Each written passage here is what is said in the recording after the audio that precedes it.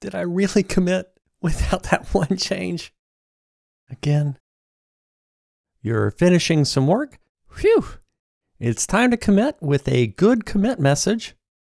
But as soon as you commit, you realize you left something out. Good news, the IDE makes amend commit really easy.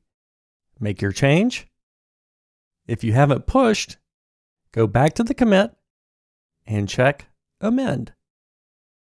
When you commit, your change is now included. That's a quick glance. Let's take a deeper look.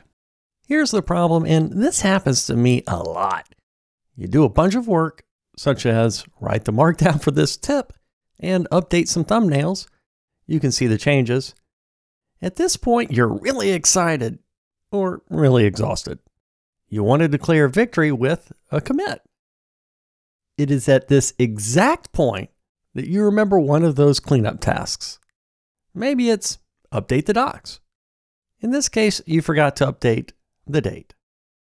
Are you really going to do another commit or undo the last commit? There's got to be a better way, and yep, there's a better way. Git lets you amend a commit. Yeah, you out there about to tell us it's easy from the command line. We hear you.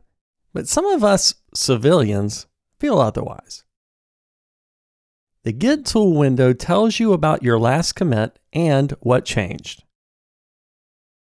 You want to make a change, get it into that commit as if the change was there in the first place. What are your options? In a previous video, we showed you undo commit. This would put everything back, you make your change, then another commit. Instead, let's skip straight to it with amend commit. You make the change. The IDE's commit tool window says you have changes. This is where the IDE can help versus the command line. Maybe you did a lot of changes before remembering the missing piece. You can deselect files or go into files and deselect change regions. Now you're ready, you click amend, and suddenly you're back to where you were when you last committed. Except our new change is considered part of the commit. In our Git log, there isn't a new entry, just the same previous commit.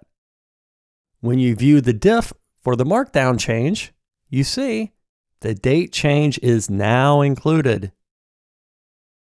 For those that don't trust the convenience, you can look at the Git console to see the command which you would have typed from the command line.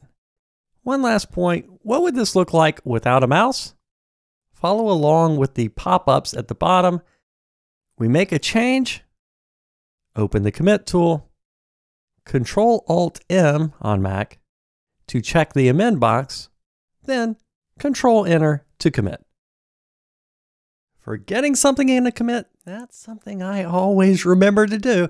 You can read more about this in the IDE help pages, which also cover the intriguing topic of amending a further back commit. And of course, click subscribe. You'll get one of these a week, usually, maybe. And don't forget to visit this tip in the guide where we help you learn your tools developer to developer. Thanks for watching.